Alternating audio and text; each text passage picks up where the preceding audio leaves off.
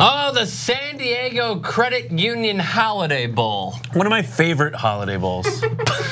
I didn't know where you were going with that. Is it? Mm-hmm. Of the holiday bowls, I like the one that is as widely, it has a brand that is as wide-reaching as the San Diego Credit Union. I agree. Hey, everyone who's watching across the nation, if you're in San Diego, why not take out a loan? Because that's what you should do for the price of living. Do you not trust big banks elsewhere in the country? Come to a mom and pop credit union down in San Diego. It's like putting your money in Mexico. Do you not trust smaller banks as well? Do you have the General for car insurance? Come to the San Diego Credit Union Holiday Bowl.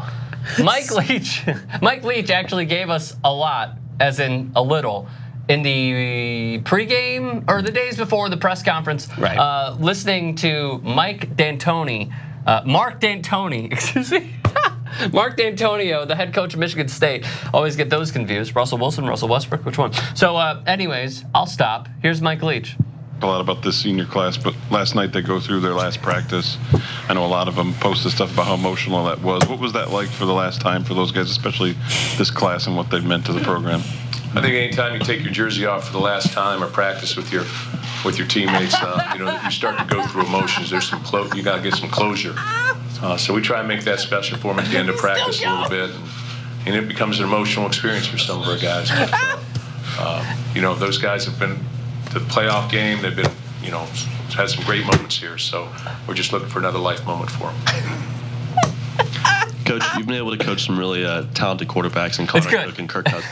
It's good. It's good. That's what it is he's like, I know it takes 15 blows, and then I lock that heat in. I get it. I lock the heat in. Then it's perfect. What a weird guy.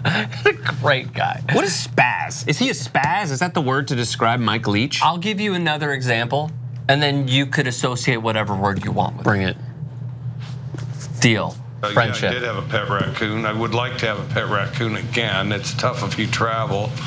They're quite a bit more maintenance free than you would think.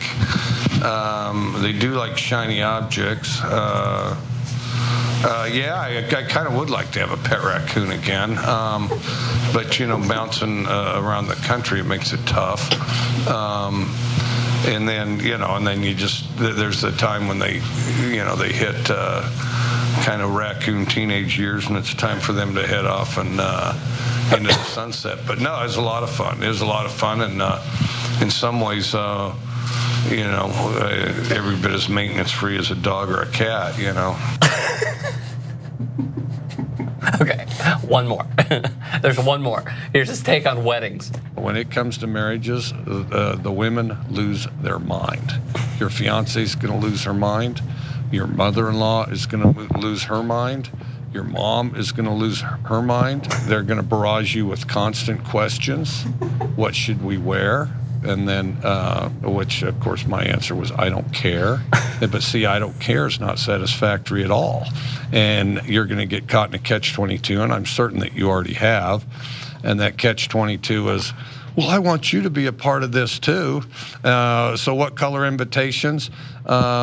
All right, the blue ones. Well, I kind of like the tan ones. Okay, the tan ones then. Oh, you're just saying that because you want this over with. You're not even thinking about it, which is of course true. What do you want for dessert? I was thinking of strawberry shortcake. Oh, okay. Yeah, strawberry shortcake would be good. Well, what about the blueberry pie? Well, I like the blueberry pie. We could have the blueberry pie. Well, I thought you said you wanted the strawberry shortcake. And it's just going to go back and forth, and they're going to play keep away from you until after you're married. So what you need to do is you need to work late hours, go in the back room and read a lot of books, take the groomsmen out so you make sure that they march in just right and they know exactly, these swell outfits that you picked out or whatever, however you're doing it. And in the end, you'll wish you eloped, but take comfort in knowing that once the ceremony's over, that life will get progressively better from there, even though there's some adjustment. I just learned so much from Mike Leach. None of it about football. Here's what I hope is true, though, is that he's like that in practice. Coach, what are we going to do in the big game against UW?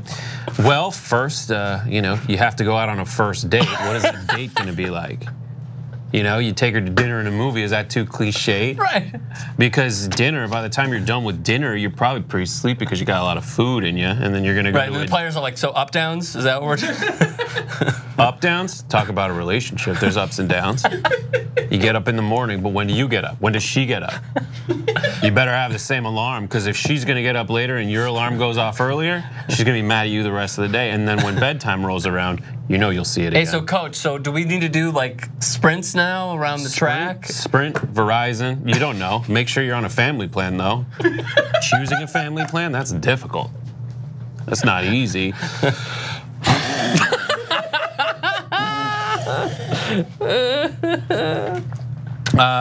That'd be so funny if he picked it up like Trump and he like held it. Like, he's doing that. So he just doesn't like media appearances is what I take from that. He thinks they're just so ridiculous. That's what I hope. so he's having fun with the media? He's just like, why am I standing here? That's what his dead eyes are saying. It's like, why am I standing here? I could talk about anything. In fact, I'm only allowed, I have to do a minimum 5 minutes of talking to you people.